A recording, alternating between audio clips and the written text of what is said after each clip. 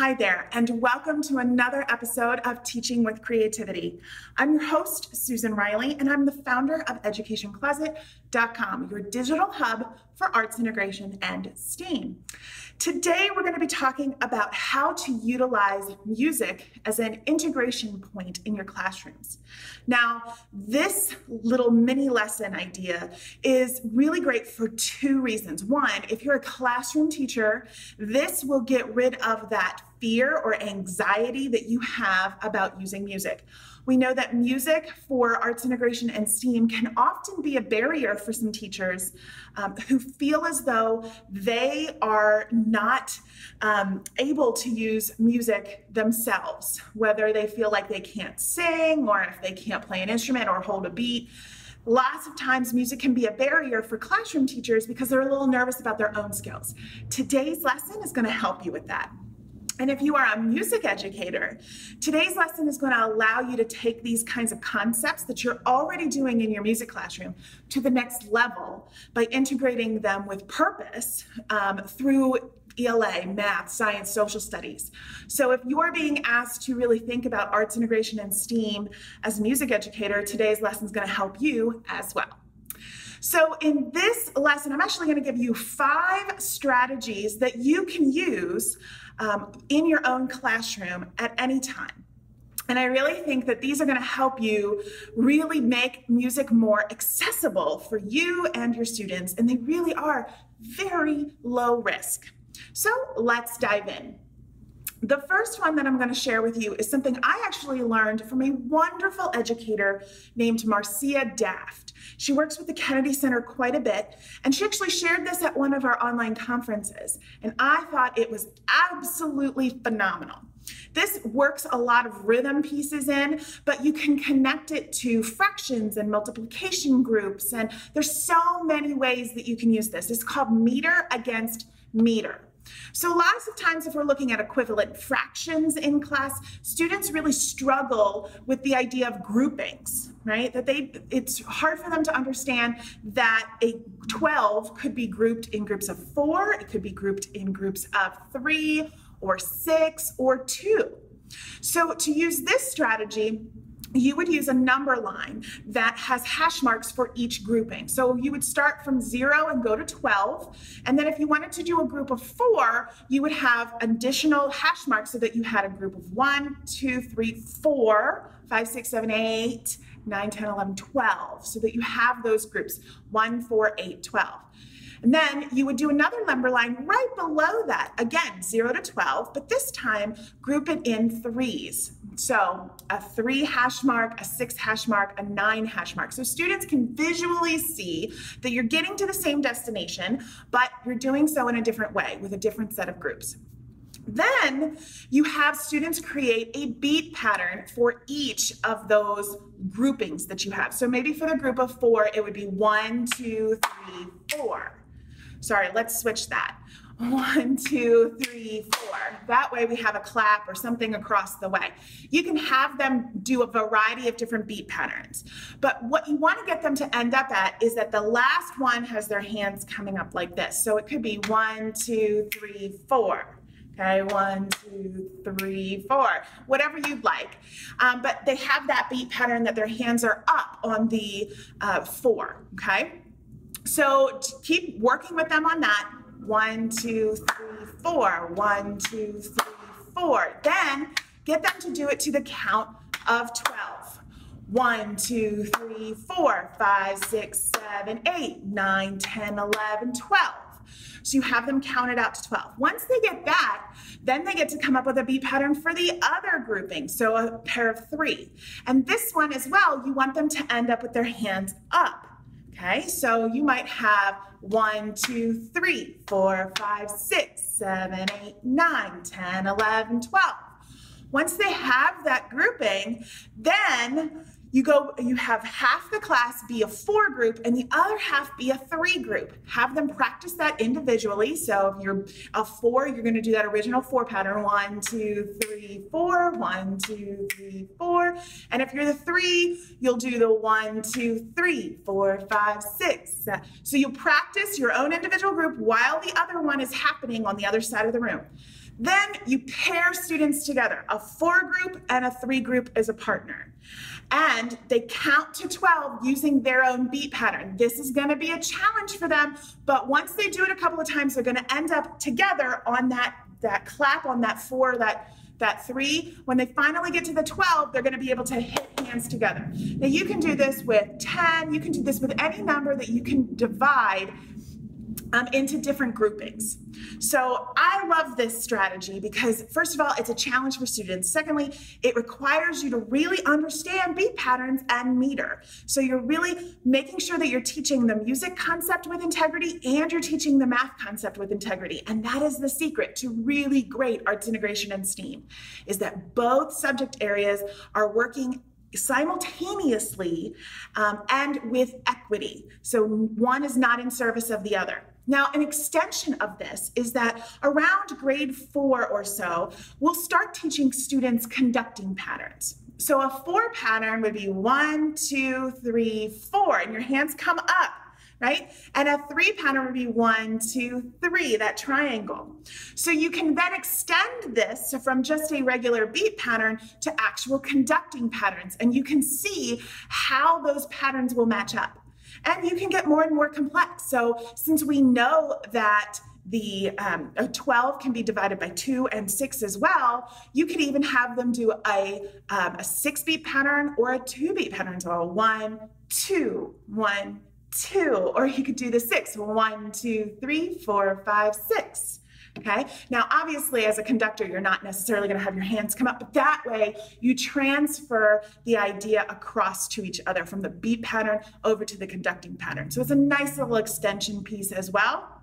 It also, because when you're conducting, it is a kinesthetic understanding of the concept, because you have to have that beat in your body in order to conduct.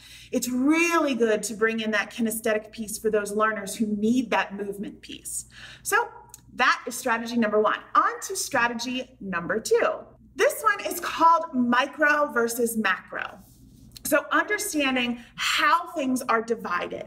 So we could start with a macro beat. You're going to start 1, 2, 3, 4.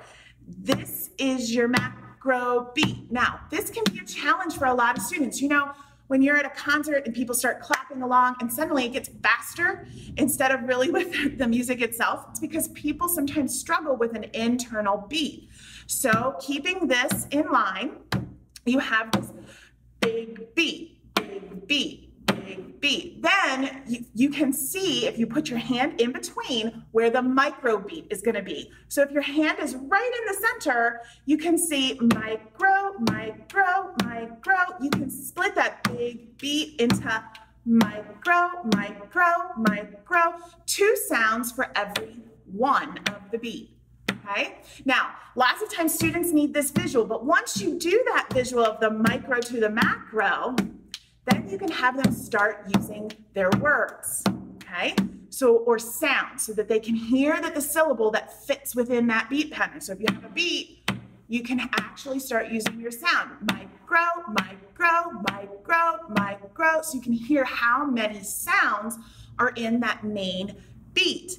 You can continue to subdivide that. So instead of just a micro, micro, micro, you can start having ticka, ticka, ticka, ticka, ticka, ticka, ticka, ticka. That's 4 sounds. We've got a 4-syllable sound. Now, this is tying in with 2 distinct areas. First of all, definitely fractions. So understanding the whole and the parts, and how every time you divide the parts equally, you get twice as many. So that understanding is really discrete understanding of the mathematics concept. But there's also a literacy piece here that I hope that you're beginning to see in terms of syllables. So you can see how many syllables there are, and you can start counting that. And what's great is that if it's coming up on a holiday, like let's say Thanksgiving, you can actually assign words to this whole kind of beat structure. So if you wanted to start out with words, you could start out with something like corn, corn, corn, corn, turkey, turkey, turkey, turkey, granny, granny apples, granny apples, granny apples, granny apples. And you can see how there's multiple syllables that you can do at one time.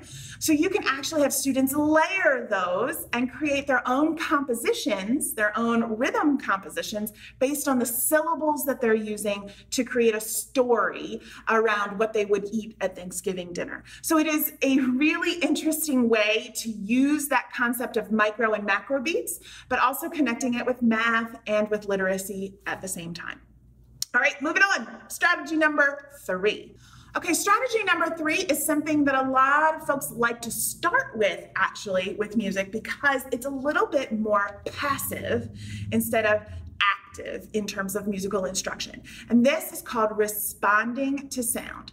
So it's very similar to in visual art when we start integrating art by looking at a piece of artwork and visually seeing that and breaking down that what's inside of that piece of artwork.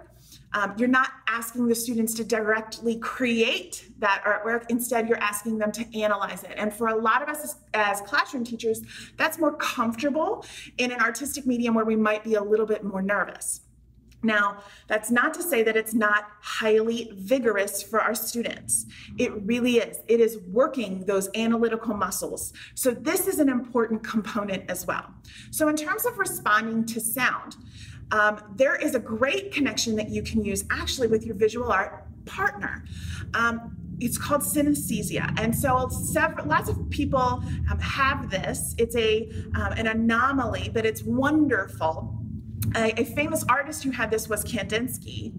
When you hear a tone, a specific musical tone or note, it actually triggers a color in your mind. So, you know, the musical note A could trigger the color yellow in your mind. And so artists like Kandinsky would listen to music and then paint what they were hearing. Literally, the colors that they were hearing and seeing in their mind would then transfer onto the painting. So you can do an exercise around this where you have students listen to the music and identify what kind of colors would this bring to mind? Why would those colors come to mind with that kind of music?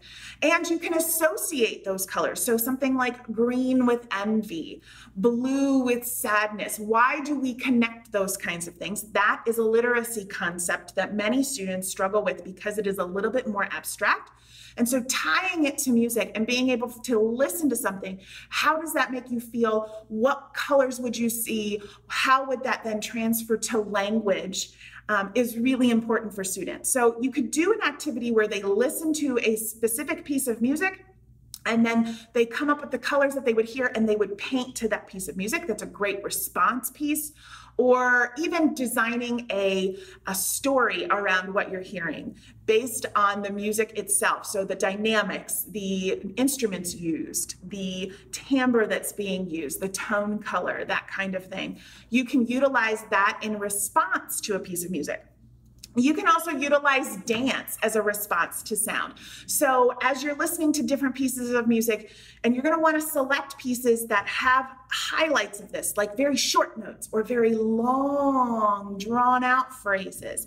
You're going to want to pick music that highlights those kinds of experiences and then have students move the way that the music sounds. It sounds hokey. It sounds like, well, that's really, really easy. And it is really, really easy, except here's the thing. When you tie it back into vocabulary words that you want students to work on, it can be a very meaningful activity at the same time. So for example, if you know you have students that are struggling with a set of vocabulary terms in your content area, like social studies unit or a math unit, one way that you could approach that is by identifying ways that you can move to a specific set of musical examples and use that vocabulary in your movement.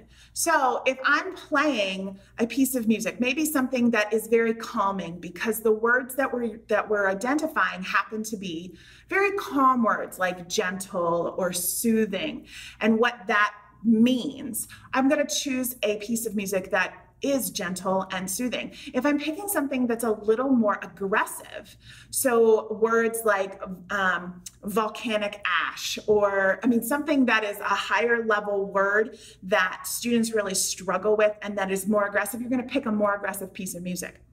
Then you're going to ask students, how would you move to demonstrate to me what volcanic ash is? Or how would you move to the word soothing? What would that look like with your body? Then turn on the music, and when you turn it off, call out one of the vocabulary words like soothing, and they have to then move the way that they identified for that vocabulary word. This does a couple of things. First of all, it's tying the music in with dance in an incredibly beautiful way. Number two, it's also connecting those vocabulary terms and internalizing that both with auditory skills and with kinesthetic skills. So you're combining the two of them, which automatically brings up the vigor for your students. And it's really a way that they're going to use to remember what those terms mean in a much more meaningful way for them than just simply memorizing a new set of vocabulary terms. So I really love the idea of response to music. All right, let's move on to strategy number 4. So this one is based on predicates and cadences. And I actually have a lesson that is developed that you can use for free on the site, all about how to do this with predicates and cadences. So I'll link that in the show notes so that you can download that as well. With predicates and cadences, these are a really natural, elegant fit, because a cadence in music is really how you close a musical phrase. Very often it comes down, so it naturally feels like the close of a phrase. Doesn't always, there's sometimes some surprises, but most times it does kind of fall down in terms of tone, and I'll give you an example in a minute. And a predicate, in terms of sentence structure, is a way to close a sentence, right? It's how you know that the sentence is done. And now, sometimes when we're looking at standards to connect, the language standards, the convention standards are very challenging because they're kind of dry if we're thinking about this. You know, nouns and predicates and verbs, and understanding what each of those are, it's pretty straightforward. So connecting with integration can sometimes be a challenge. However, predicates really do lend themselves very naturally because cadences do the exact same thing in music, and it's very fun to be able to put the two of them together. So if I used a song like, to stop the train in cases of emergency, pull on the chain, penalty for improper use, £5. You hear how the sound, penalty for improper use, £5, is make sure that the phrase is done, right? You wouldn't stop at, to stop the train, because that does not sound finished. So the cadence is what finishes that phrase. The same is true in a sentence. So the way that you would connect these two is by providing students with specific instruction on sentence structure and identifying those predicates. So you'd give them several sentences and determine where the predicate part of the sentence is. Then you would do the exact same thing with a song, like to stop the train in cases of emergency, and have them raise their hand when they hear the cadence. And then we talk about the similarity between a cadence and a predicate. And then the activity would be that you could break apart the sentences and have students look at, okay, what part is the cadence, or what part is the predicate and what part is the beginning, and how do they match them up? So kind of like a shuffle, and you match up the predicate to the remainder of the sentence. And then you do the same thing with the music. So we have and this one is a listening part. So you don't have to have them be reading the music. Although if they can, if that's something that was covered in their music class, it can be a great opportunity to reinforce that. Not necessary though. You can definitely do it with the listening component. So you can play phrases and then have them match them together, match the sounds together. That's very easily done in something like GarageBand or Audacity, both of which are free software tools that you can use. So again, you can pull these together. You could also have them create their own compositions. So have them create a composition with words that they could sing or perform or do whatever they want with, and then have them perform that in front of the class, and the class has to raise their hand when they hear the cadence and predicate come along. So again, a really fun way to combine the two, and you will find that lesson in today's show notes. All right, off to strategy number 5. We're almost done. Here we go. Okay, strategy number 5 is about exploring music, and this is something that we don't necessarily consider all the time, but it's really important. One of the things our students don't get enough experience in is in listening skills and in being a good audience. They honestly don't know how to be a good audience and how to actively listen to something. Listening is an incredibly difficult skill for students and for all of us, quite honestly. So students need practice in it. To do that, what I would recommend is actually playing a piece several times. The first time you listen to it as a whole and you give your general impression. The second time you listen to it, you're listening for something specific, like an instrument that comes in, or a volume change, which we call a dynamic change. Or something that's interesting that comes along that's different from the rest of the piece, or maybe a surprise. Haydn's Surprise Symphony is a great example of this that you could use. So have students listen for something that's surprising or that you're looking for specifically the second time that they listen to it.